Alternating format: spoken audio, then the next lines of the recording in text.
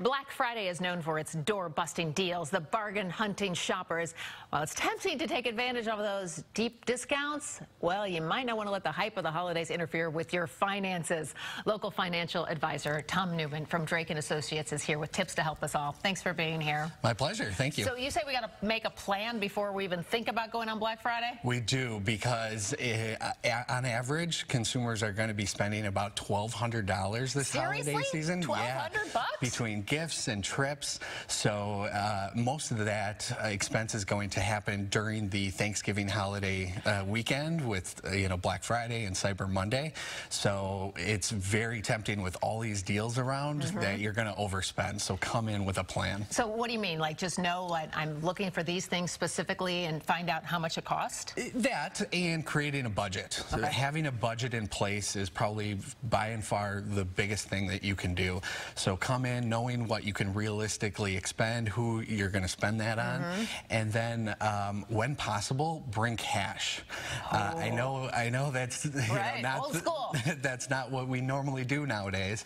But if you are going to be using a credit card, you can do it, but just do it in a way that you know you're going to be able to pay it off on a monthly basis. Right. But use cash when you can. That keeps you in check. So there you see some of your tips. Make a plan, like you talk about, ration that cash. Ask questions. What kind of questions?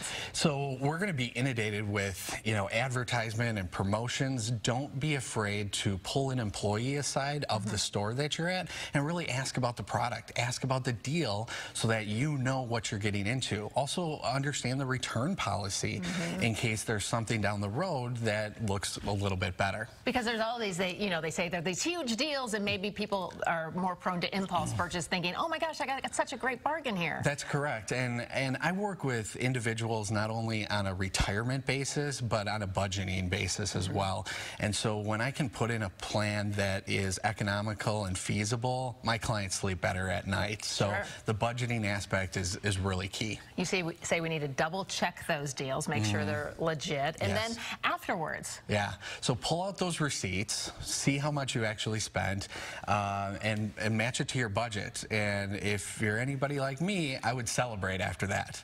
And the reason that I would celebrate is because if you stick to these tips and you stick to your budget, you're going to have more cash, and now you can treat yourself to a gift.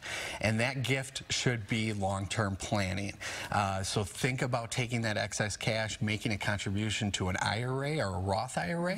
If you want more information about our website and retirement planning or budgeting, you can go to wealthwisconsin.com.